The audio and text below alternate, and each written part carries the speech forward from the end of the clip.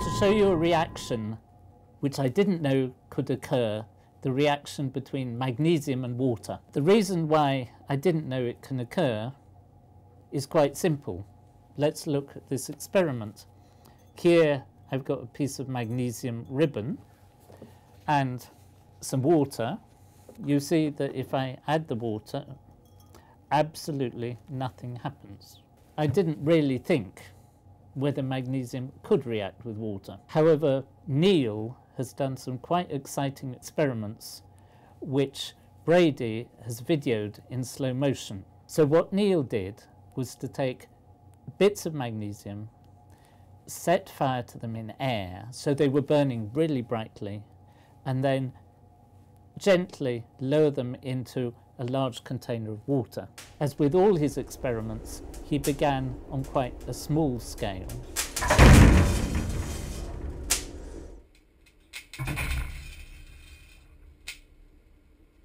In the first experiment, it's all quite dark. You can't see the water very well at all, but you can see the magnesium as it comes in.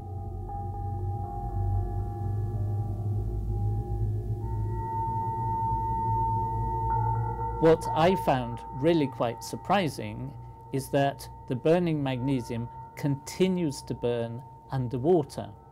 In fact, bits of it start coming out of the water again, breaking off. And that came to me as a real surprise to begin with. But then I realized that the magnesium is pretty hot, close to its melting point. Its melting point is only 650 degrees centigrade. And in fact, in some of the shots, you can see bits dropping off the magnesium even before it gets to the water because it's melting.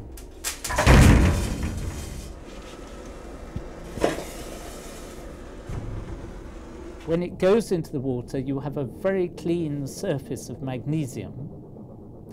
And so there is no oxide layer to protect the magnesium as there is in the water that we've got here, where the magnesium is coated in a layer of oxide. So it's insulated, if you like, from the water. So you have very high temperature water and clean magnesium, and so you can get a reaction of magnesium producing magnesium oxide and hydrogen. It may be magnesium hydroxide, but you will get hydrogen. So you have an exothermic reaction making the magnesium oxide or hydroxide, and you're producing hydrogen, which itself can burn and could cause a minor explosion.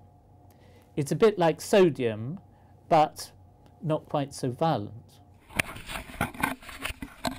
Neil then tried it on a bigger scale, and there it's really nice. You can see as the magnesium goes close to the water surface, you can see its reflection coming up to meet it, the reflection of the burning magnesium.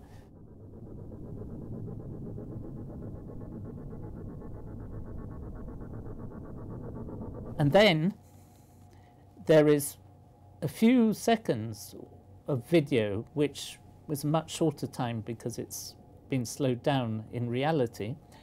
Then there's really quite a violent reaction, and pieces of burning magnesium fly out. In fact, some fly out completely outside the container.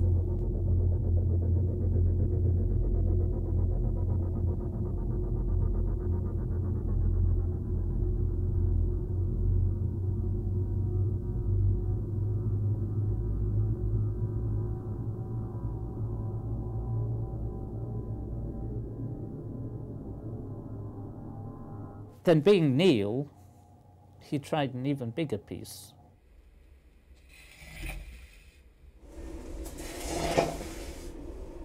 Then what happened is that, again, you see the burning magnesium approaching its reflection, and once it goes in, you get a really violent reaction.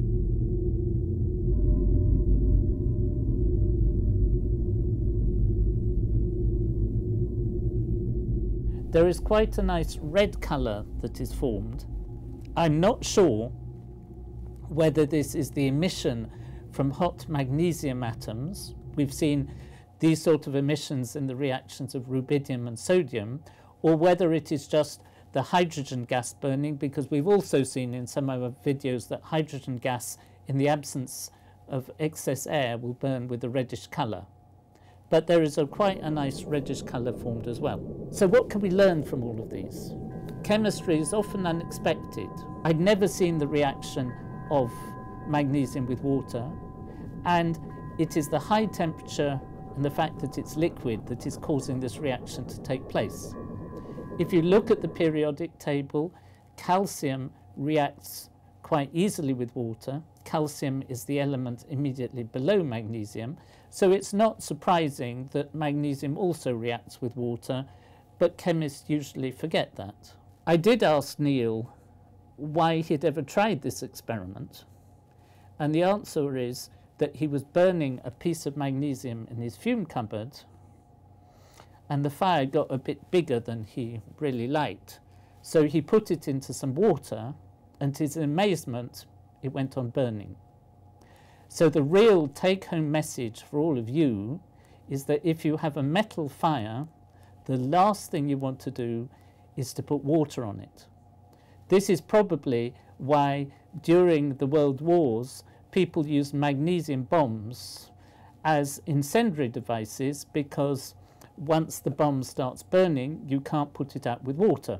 Sometimes they used phosphorus, often they used magnesium. If ever you're working with metals at high temperature and they start burning, use sand, don't use water.